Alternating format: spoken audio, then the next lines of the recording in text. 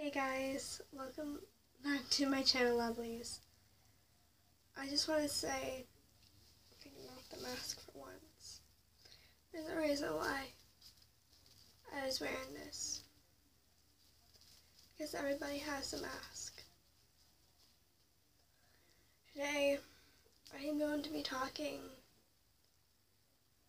and addressing one of the most hardest uploads I had ever had to make, and I'm readdressing and updating on it.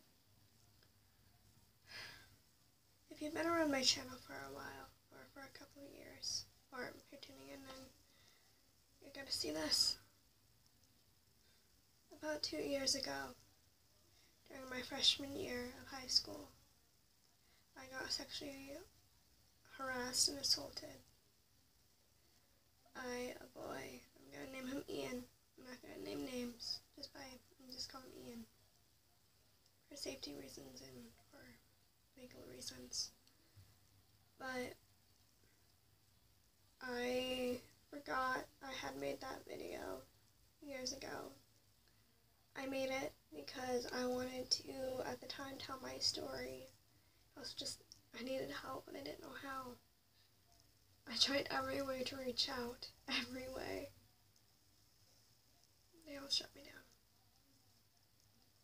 So I had to fight for myself, not my own. I had my friends and my parents, but there was so much going on with my family. I just fell through. When I rewatched the video, it really made me open my eyes and showed me just how much I've grown and smarter and wiser I have come during those situations. And there's moments where I ask myself, I don't know what to do. And I look at my younger self and I just want to turn back time and just tell her what she could do to help herself, so she didn't feel the regret that I still feel for this day.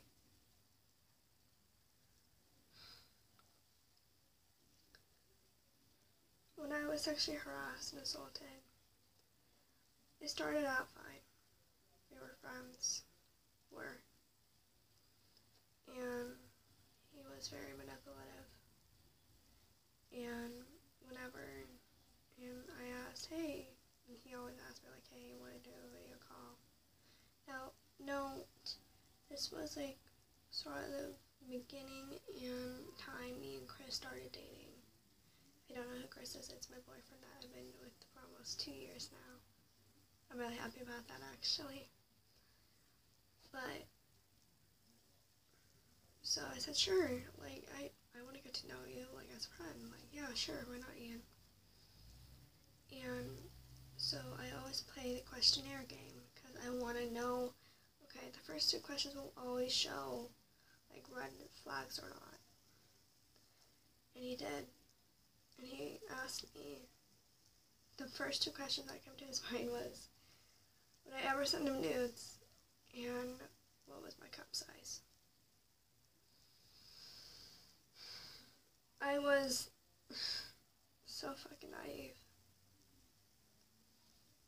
I told my parents, I told my dad, my mom, others, they're yeah, that's usually what teenage boys think about. And I'm no. I guess, but when I talked to my boyfriend Chris, we never talked about those things. And he'd come up behind me and grab my hip and my breast and try and pick me up. Or he'd come up behind me and close me in on a chest hold. I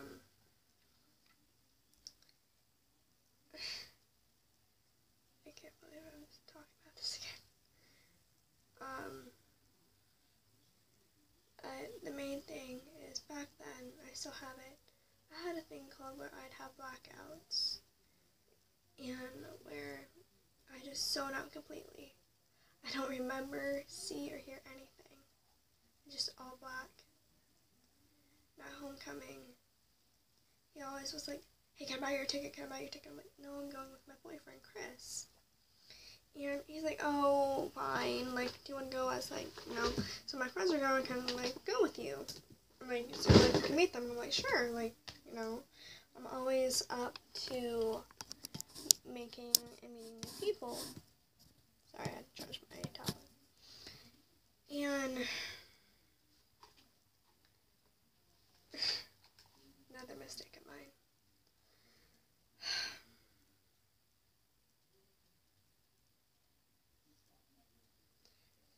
So, I told him no, because I was going with my boyfriend Chris, but no, I'll still say hi to him. He came to homecoming, but I had this beautiful corsage by Chris that he gave me. And he came into the dance floor with this big plastic box. And he looked down at my wrist and he's like, what the fuck is that? I told him, my corsage my boyfriend gave me. I told you we were going together as dates. He's like, oh, okay, well, fine. I thought you'd had to change your mind like last minute. I'm like, we never talked then. Last minute. And he pulls out this white, like, expensive ass corsage. Already awkward. I had 2 corsages, like 2 dates. And I asked him, you know, like, hey, come, like, socialize with me and my friends. Because his friends never showed up. Never. Like, hey, since, like, you know, I'm too nice. So I asked him, hey, do you want to hang out with my friends so you're not alone? Like, sure. And he just came and just sat down and watched me dance. I'm like, what are you doing? Like, why aren't you dancing? He's like, I don't dance. I'm like, okay. He's like, I'm just following you.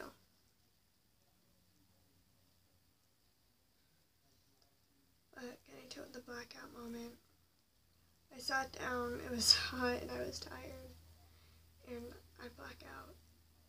I don't remember anything. My friends were like poking me, like yelling my name, like, Jade, wake up. Like, hello, you alive? And I finally came back, like, to reality and heard a ring through my ears. And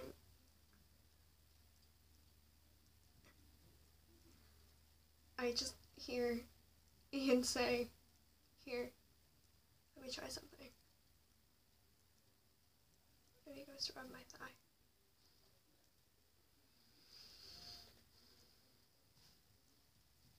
While I'm coming out of unconsciousness. So I'm still half blacked out, still like half like coming back to reality. I froze. I didn't know what to do.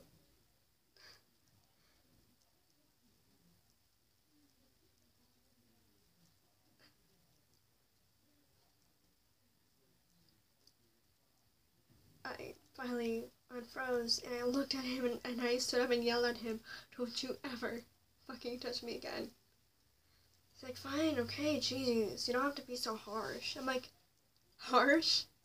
He's like, it was only a joke. You don't joke around about that sort of thing.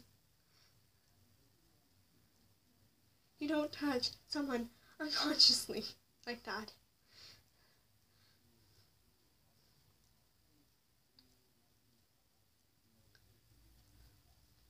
So,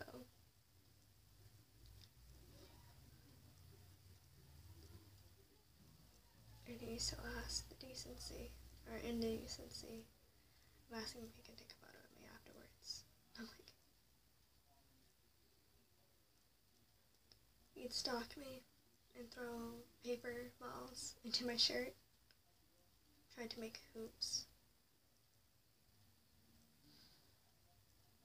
There was one time where there wasn't one, and he just tried to go into my chest, and I'm like, are you serious?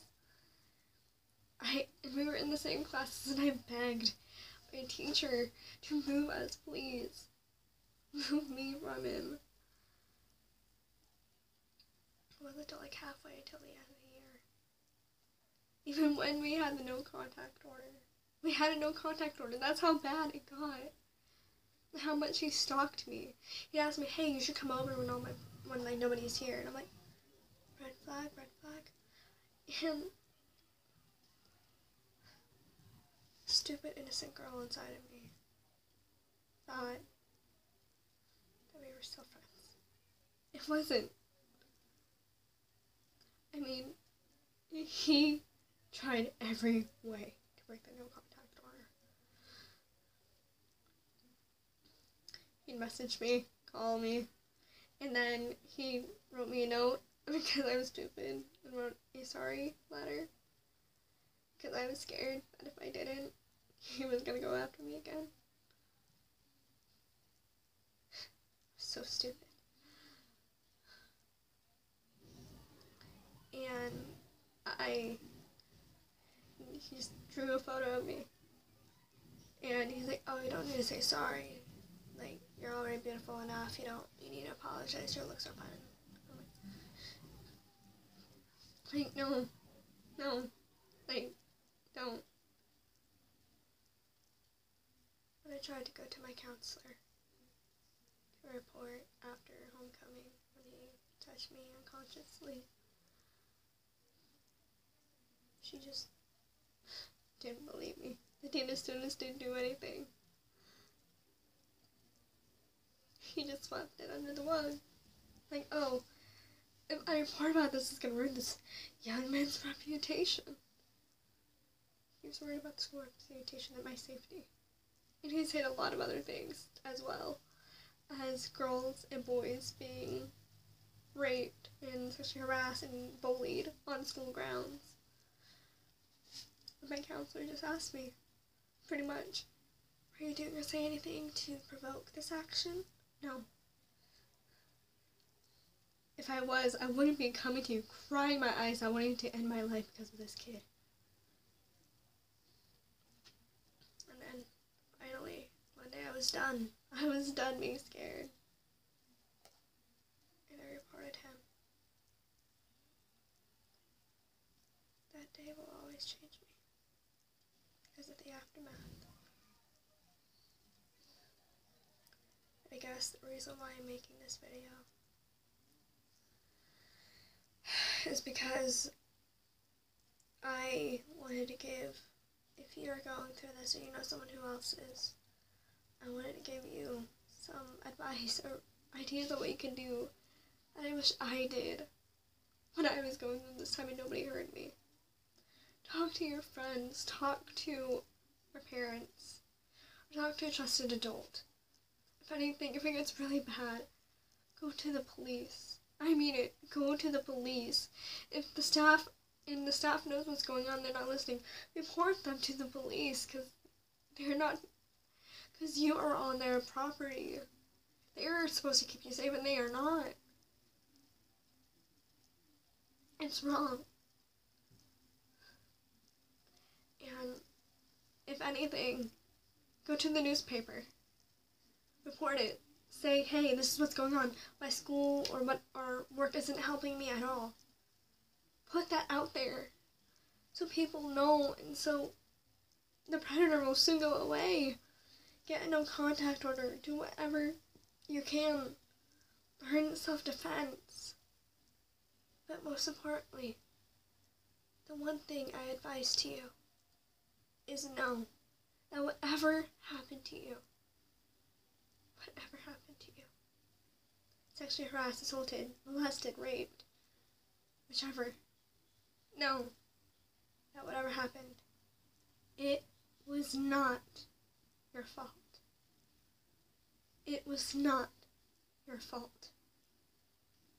I know that's hard to believe. Honey, sweethearts, lovelies, I still blame myself to this day about the situation. Because I left myself so vulnerable. I was too nice. Don't be afraid to protect yourself or defend yourself. If you say no, you're not being mean. if someone's treating you like this, that is not a friend. That is not a boyfriend or a husband. You or wife or girlfriend, whoever it is, girl or boy, know you're not alone.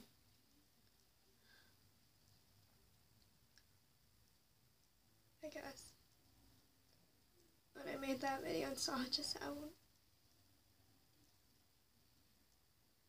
broken and scared I was, I didn't want that anymore. I didn't want to be left unseen and left to be known as a scared little 14-year-old girl. I didn't.